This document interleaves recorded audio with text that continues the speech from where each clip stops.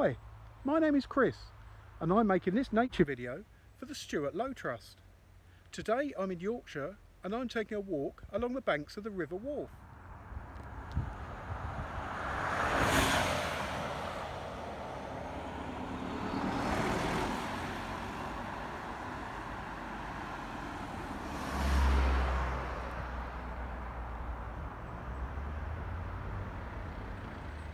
So this is the River Wharfe.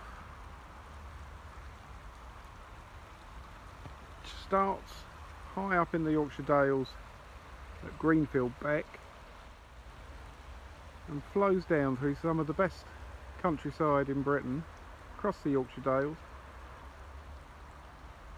and finishes at the River Ouse. This is Poole in Wharfedale, and it's the boundary between, on that side is West Yorkshire and on this side is North Yorkshire.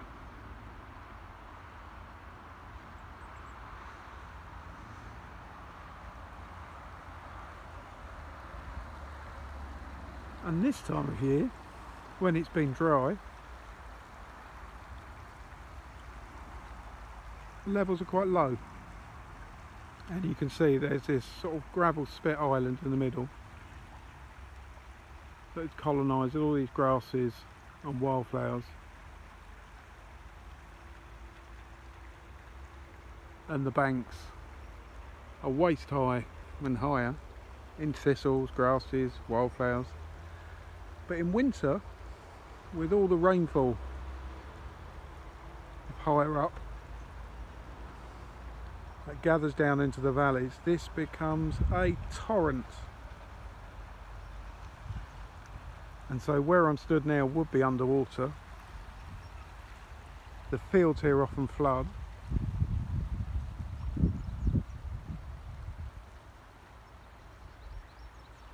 But this time of year I'm quite safe.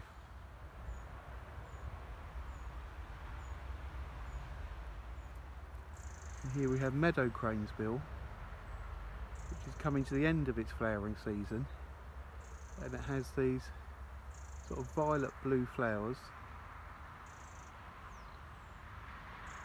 and it's very popular, unless I scare it off,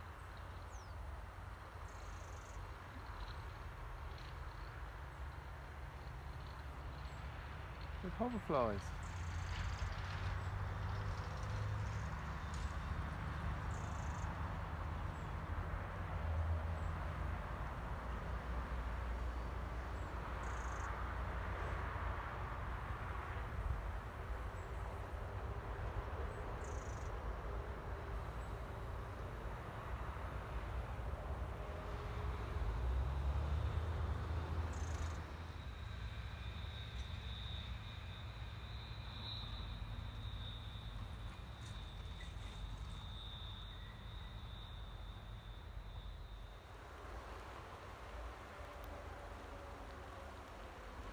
And here on the hogweed, looking like a bee, it's actually a drone fly. So like many of the pollinating insects, which are actually defenceless, it makes sense to mimic something that has got a defence. So many of them are striped or have evolved to look like bees or wasps. And so this is a drone fly. So its larvae live on rotting vegetation in water, or in ponds or puddles or bits at the bottom of banks where it stays wet.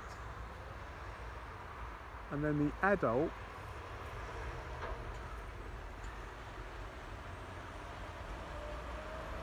feeds on nectar and pollen.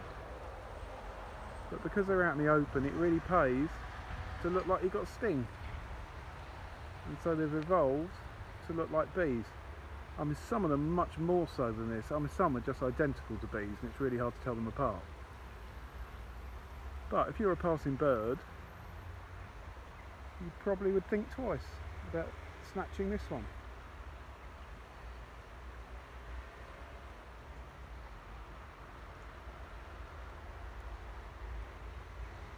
but also it really shows how the flat heads of umbels, like this hogweed, with its open upward facing flowers, are so important for pollinators.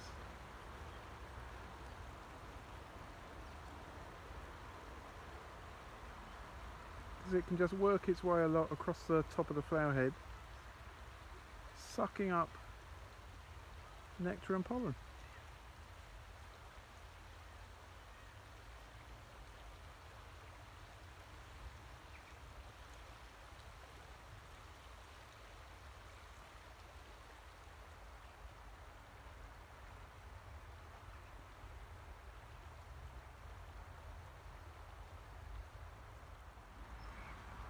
It's not alone either. I don't know if you can see.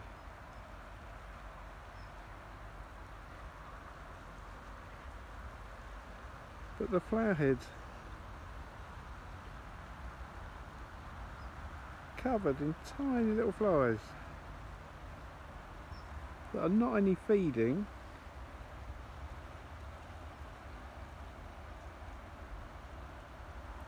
but they're courting.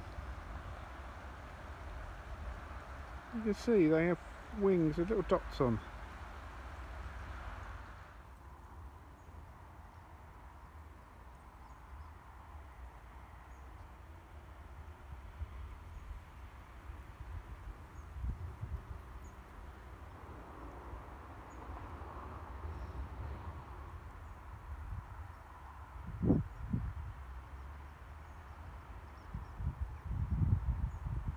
As I'm walking through the path, it's all this is creeping thistle, which a lot of gardeners will hate because it runs underground with big tough roots and rhizomes that will go down a couple of metres, and each year it can just spread yards and yards, well, metres and metres. But because it produces lots and lots of these shaving brush flowers, really soft pinky violet, that are a really good source of nectar and pollen, as are all the thistles, and it produces fluffy seed heads which birds will feed. It's got real benefit to wildlife.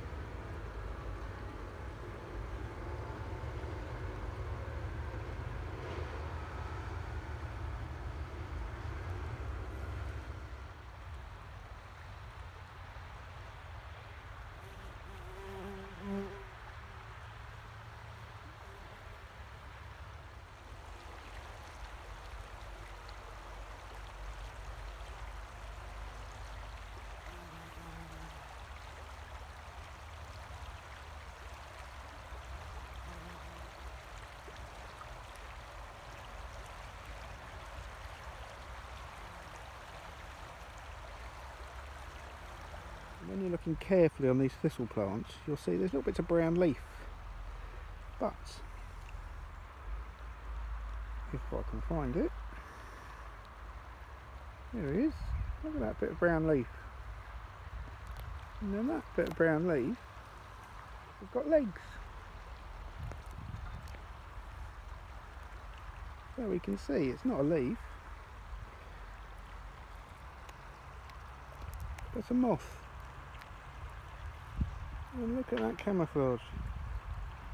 If I wasn't looking really carefully, there's no way I'd have seen that.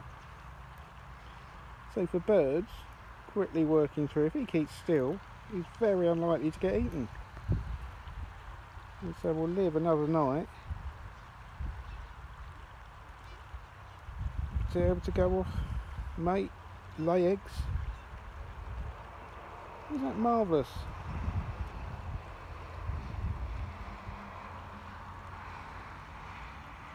May not be able to see. Hold on.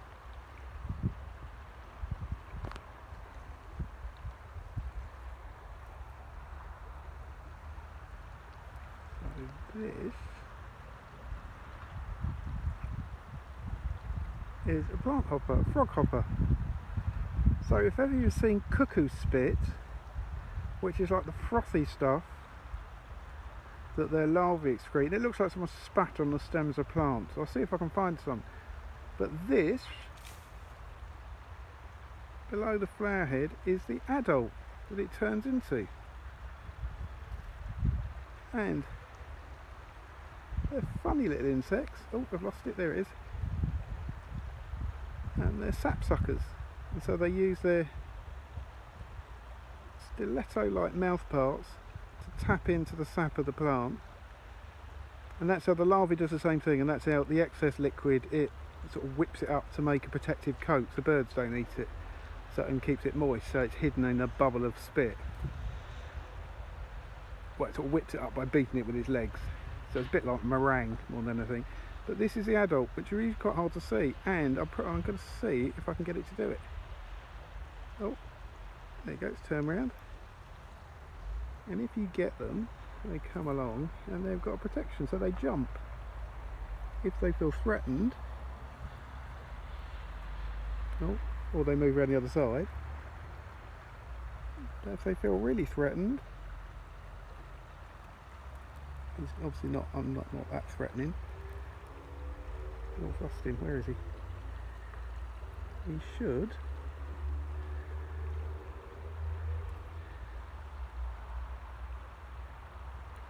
Bing! And he jumps. They fire themselves to protection, high speed, like a big catapult. Isn't that great?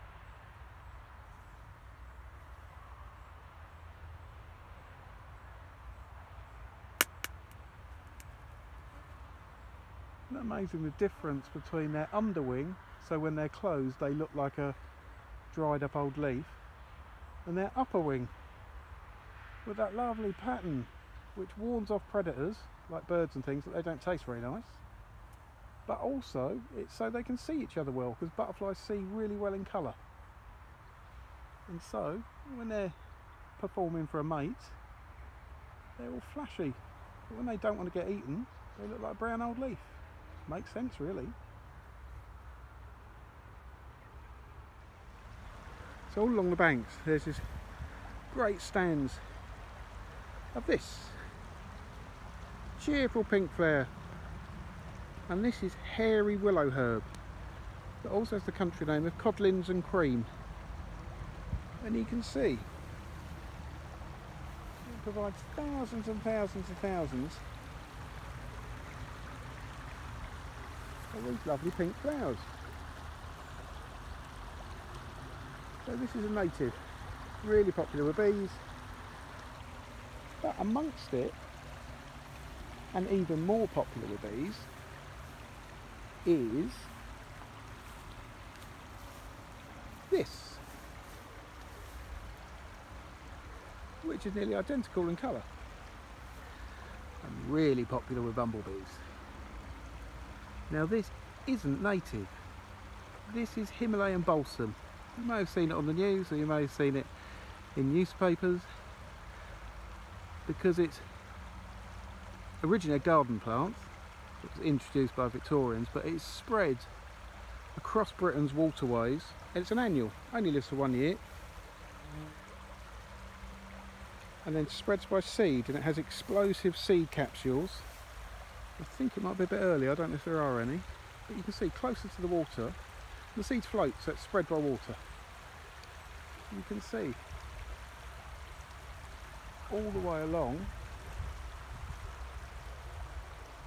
it's nodding flowers.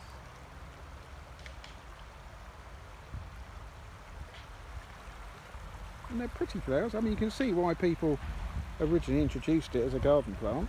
Very easy from seed, but it's really competitive. You can see how its leaves got quite big leaves, and it grows really densely, so it can just crowd out all the native flowers, and it's really quite a damaging invasive exotic, and if you break the stems it smells disgusting as well, a really musky, nauseating smell, but it is ever so pretty.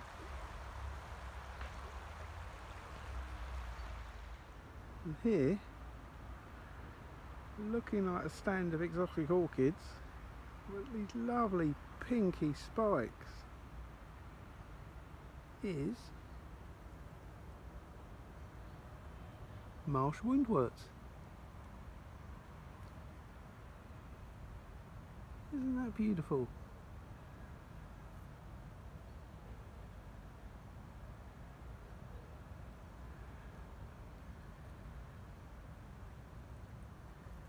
And there's a great big patch of it here.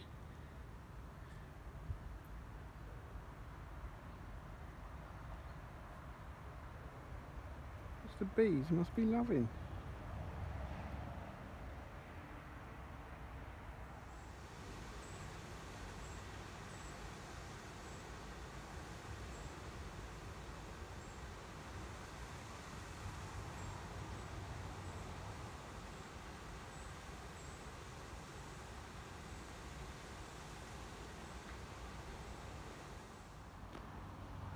And here you can see just what profusion the Himalayan balsam grows in.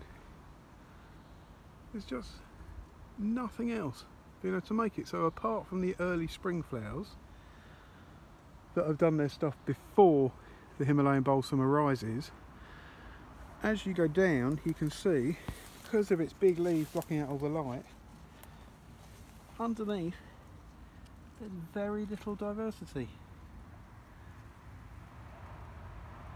And that is the problem with Himalayan balsam. Up here, yes, it's so pretty. Stinks though. Ugh. And here we have this great big leafy plant, which is burdock. And you'll know there's some bits of city waste ground and weedy parks and allotments, but it's in full flower at the moment, and has these lovely sort of thistle flowers all covered in their hooky spines, full of nectar and pollen. Lots of bees and hoverflies are working it. But what's always so interesting about burdock is the burrs, because it spreads its seed by the burrs hooking onto the fur of things, and if you get in really close you can see that all the tips of what would have been hairs have now got hooks on, and so they will just hook on to fur, feathers, clothes, anything to spread their seed in autumn. Amazing.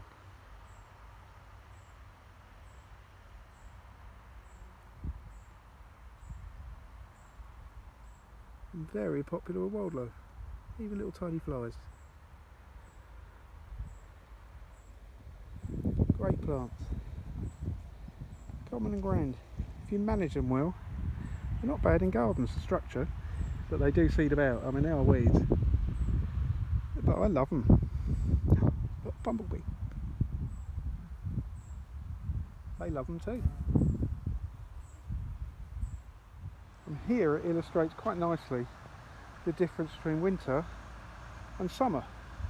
So in summer, the river is this lovely, shallow, slow flowing, gentle river.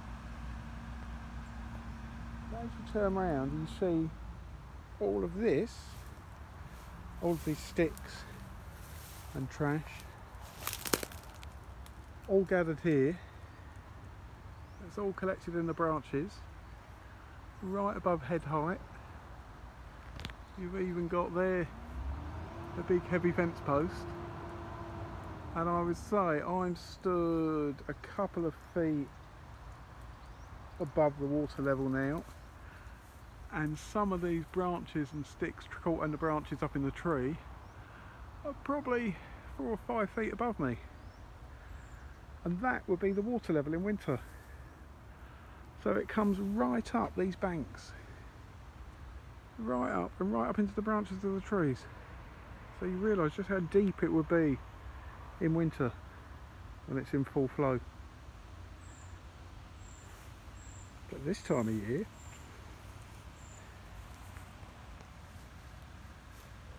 it is just lovely.